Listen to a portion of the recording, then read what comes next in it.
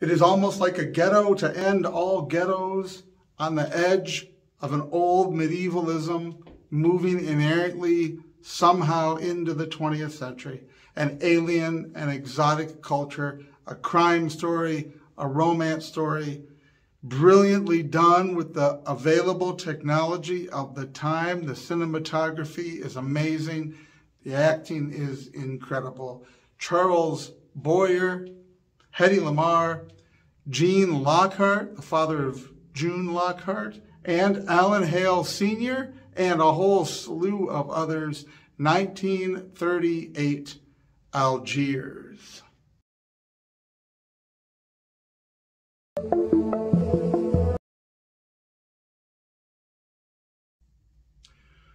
Dating to a time when the French Empire still controlled Algeria, although if you look it up, unique historical circumstances, Algeria was considered incorporated as part of France, not simply owned by France.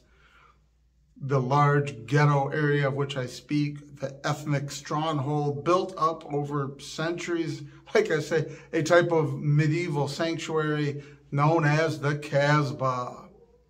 Pepe Lemoko has fled France. He is a criminal. We don't get a lot of details of his crime, although we do see him fencing or attempting to fence stolen valuables within the Casbah. He has fled from France, and because of his mixed ethnic background, he is able to blend in this area, the Casbah, which is filled with people of African descent, of Arabian descent, of all sorts of people from around the world. This was one of those cosmopolitan cities from antiquity on because of where it was located, but now part of France. This part of the city, this quarter, is this multi-layered, rick-rack sort of constructed, like one giant building in a sense, where you can move easily from one building to another by opening and closing a door, jumping from one rooftop to the next, and yet they intermingle together in this cobweb fashion. Detective from Paris is on scene, come to take the criminal Pepe Lemoko back to see him prosecuted for his crimes.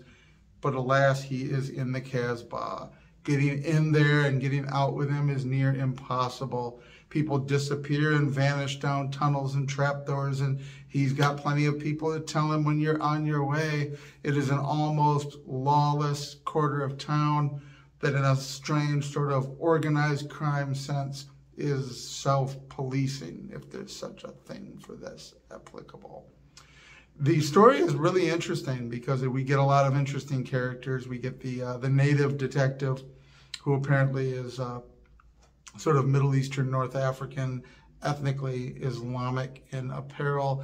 He is a detective, though, for the French police, as they are in Algeria, and knows the people of the Casbah. He moves interchangeably between both cultures, and you pick up, so right away you kind of get this idea that maybe he is not trustworthy, which is an interesting part of the story.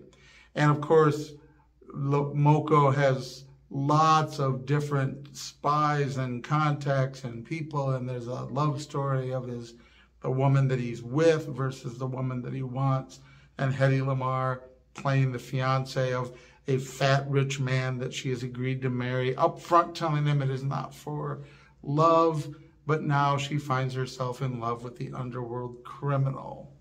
In the end, ultimately, it is our native detective that ends up sort of breaking the case open. He is the one that has been finessing things. He knows all of these people, including the criminal. There's a sort of a mutual respect sort of aspect there, though he does not approve of his criminality.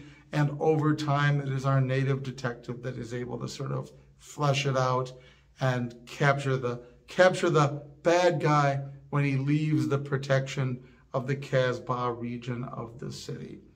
It really is, it's 1938. It is an old black and white film. Thankfully, I wouldn't want to see it colorized. It's always been controversial.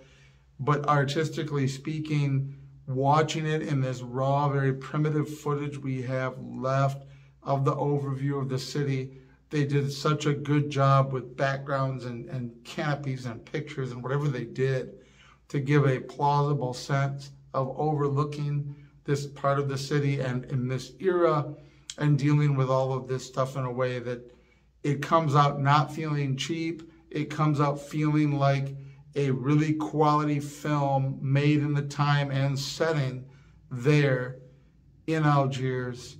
It's just really good stuff. There's a lot of bad movies from the era. There's a lot that were good at the time but just don't hold up well.